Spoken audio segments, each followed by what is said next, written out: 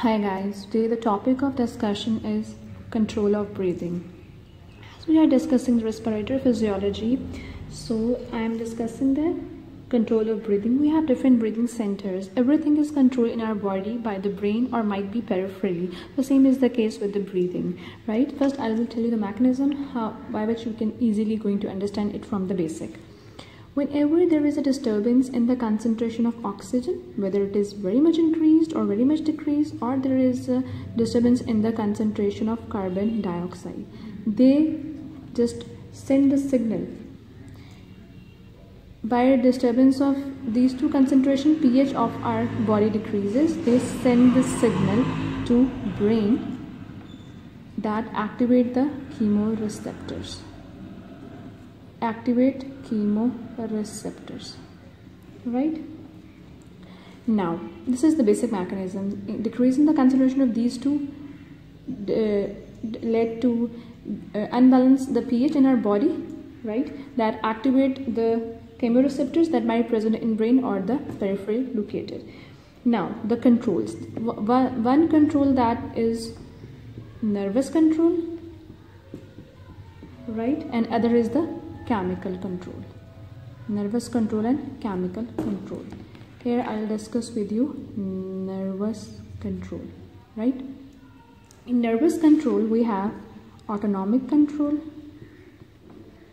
and we have voluntary control, right? In autonomic we have medulla. In medulla it is controlled, and then we have pons. In medulla we have two centers, dorsal group and we have ventral group, right? Dorsal group, it activates in or helps in inspiration. It controls the basic rhythm of inspiration. Input to the dorsal ganglion comes from 9th and 10th nerve. It gives the input, and the output goes out through phrenic nerve to diaphragm, right? This is all for the dorsal group. For the ventral group, it helps in expiration and it activates during the exercise, right? While pons, we have two centers, apneustic center, we have pneumotaxic center, right? It is present in the lower pons and it is present in the upper pons. It stimulates inspiration and it inhibits, right? Now the last one is voluntary. Involuntary control is by the cerebral cortex. It led to the hyperventilation, right? This is all for the nervous control, right? It's very easy one to remember. Nervous control is autonomic and voluntary. Autonomic is in the medulla and the pons. Medulla has two centers, dorsal group and the ventral group. Dorsal group helping inspiration, basic rhythm. Input to the dorsal group is by the glossopharyngeal or vagus, and the output is with the phrenic nerve to the diaphragm. While the ventral group, it helps in expiration and activate only during exercise. Pons contain apneustic and pneumotaxic center. Apneustic located in the lower pons that stimulate inspiration, and pneumotaxic is in the upper pons that inhibit inspiration. Voluntary control is by the cerebral cortex that help in hyperventilation or hypoventilation. This is all for the nervous control. Now the other control is by the chemical regulation.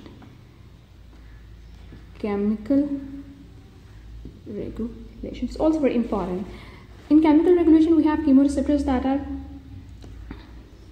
central, that are located in the brain, and we have peripheral chemoreceptors that activate these. When there is a disturbance in the pH of our body, these centers are activated by the signals. In central chemoreceptors, as we have already studied, there is medulla, and in peripheral we have aortic bodies and carotid bodies.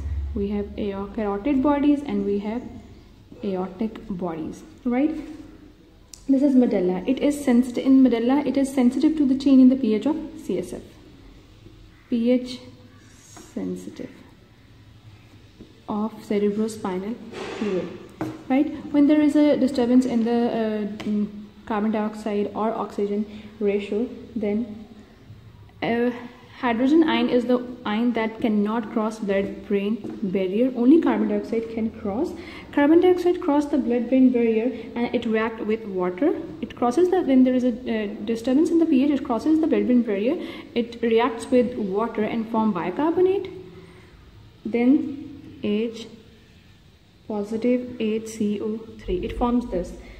This then activates the chemoreceptor and led to the stimulate breathing. It then stimulate breathing. This is how central one works. This disturbance in the pH of CSF, carbon dioxide move into the blood-brain barrier, reacts with water, form hydrogen and then activate the chemoreceptor. In the peripheral one, what happens? We have carotid body. It is present at the bifurcation of common carotid artery. Here it is present, bifurcation of common carotid artery. It stimulates chemoreceptors when there is a decreased partial oxygen. Stimulate chemoreceptor, stimulate carotid body, and stimulate breathing. But aortic body, it is more sensitive to carbon dioxide and hydrogen than oxygen. It is more sensitive to carbon dioxide and hydrogen. It is located above and below the aortic arch. It is located above and below the aortic arch.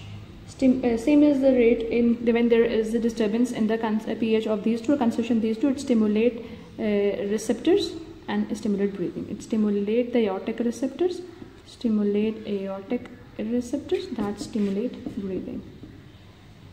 Stimulate breathing.